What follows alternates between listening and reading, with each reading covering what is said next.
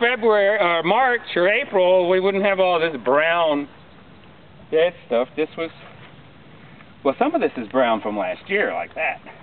But this is that little white flower that's so common, the sandwort. That's what's left of it now.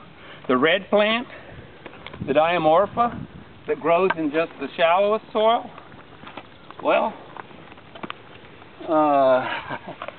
there's not much left of it either. Let's see, I'm trying to find it.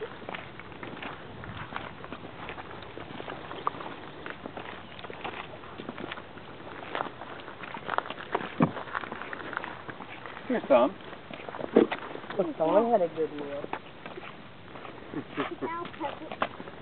This would have been bright red back on April Fool's Day, and then white flowers on it, but it's dead. This is the Diamorpha, the bright red plant that's so conspicuous during the cooler months of the year. So it's dead. It's only the seeds are alive. The seeds, and it's waiting for fall. Sometime around Halloween, temperatures will have gotten cooler.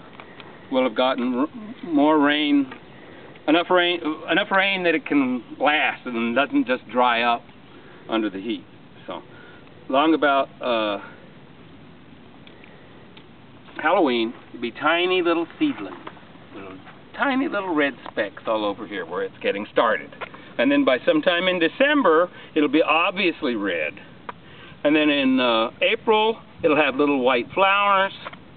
In May, it will start dying. And by June, it's dead. Just the seeds.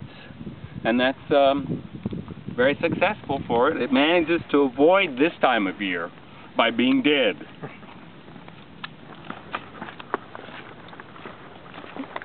And that's the case for the little white-flowered plant, the sandwort. That's the case for the toad flax, which is all that's left of the toad flax. But here's where this looks wilted. It's not dead, though. It's hoping that it will get rain soon because it needs to make it all through the summer to be yellow daisies in the fall. Those are yellow daisies? These are yellow daisies. I see. But they may not make it. It has an amazing ability to wilt and come back. A lot of plants will wilt. All plants will wilt. A lot of them won't come back. But this one will come back as long as it gets rain sometime soon.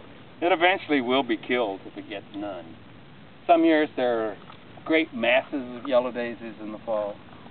Years when there's lots of rain during the summer. And then some years they almost all die and there's a miserable display of yellow daisies. We've had 2 or 3 good years in a row of yellow daisies, so lots of them are coming up. Whether they get to make it. And when will they be prominently displayed? Well, they'll be flowering in September, if they make it. Those that have the most soil will have the most moisture and will have the best chance. So this one's got a better chance. You can tell it's not as wilted.